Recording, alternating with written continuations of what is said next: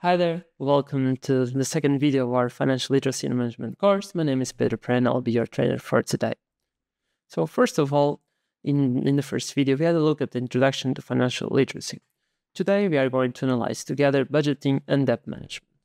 So first, we'll start to discuss how you can create your budget, and then for the second part of this video, we are also talk about managing debt. For the last video, the third one, then we are going to talk about investment and retirement. So for today, we are going to start with the basics of budgeting. So budgeting can be quite tricky, but it's very important to clarify what are your goals and to have a strategy for each of your paycheck. This, of course, involves tracking your income and expenses to plan and ensure that you are living within your means. This is, of course, very important. And then why it's so important to have a budget? Because without it, you can easily overspend, save less, and accumulate debt. And that, of course, you should always avoid to do so. For this reason, having a budget will always help you to prioritize your spending, saving for your goals, and to always feel that you are in control of your financial situation. So now we are going to share with you some steps that you can use to create an effective budget. So first of all, you should always keep track of your income and expenses. You should list all of your different kind of income streams and of your monthly expense, and then to sort them in different categories, as we can see here on the graphic on the right. This gives you a very clear overview of all of your expenses and income. Then you should also set realistic goals. So when you're creating a budget, your short-term and long-term goals should be very clear, and you can use them. For example, you can save for traveling, for studying abroad, or for your retirement. Then it's also important to prioritize your primary necessities in your budget.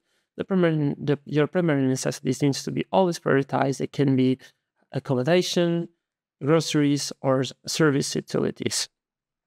They always need to be covered on your budget. Then for the fourth step, it's to plan for your savings. So each month you should set aside a part of your income to your savings. You should consider it as a non-negotiable expense.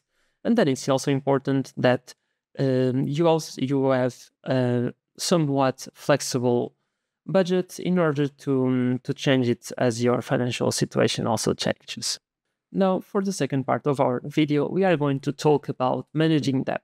We'll start with the basics. Basically, it's important to manage your debt in order to make sure that it never gets out of control. For this to happen, you always need to make sure that you know your total debt levels, you know what are the interest rates that are being applied to your debts, and to also know to prioritize your repayments.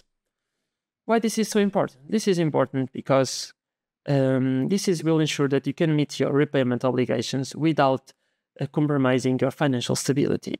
So here we prepared some strategies for you that you can use while you are managing your debt. First of all, you should list all of your debts. This is very helpful then to have a look at the amounts that you own, the interest rates that are being applied at the moment, and the deadlines for your repayments. Then you should prioritize the debts that have the highest high interest, because those are the ones that will cost you more over time. Then another smart strategy is to consider consolidation. So here, basically, you merge all of your debts into one debt that has a low interest rate. This makes it easier for you to simplify your payments and to also save some money. And then, as the last step, we highly recommend you to set up a payment plan. Basically, this is for you to work out a realistic payment that fits well your budget. For this, we also give you this tip for you that you could consider to automate your payments in order to make sure that you are not missing any payment deadline. And basically, this was everything for today. I hope you enjoyed this video. So today we started to talk about basics and important budgeting. Then we also had a look at the different steps to create an effective budget. Then for the second part of the video, we start to analyze the basics and importance of managing debt. And we also gave you some strategies that you can use to managing your debt. For next class, then we are going to talk about investment and retirement. So I hope to see you in the next class.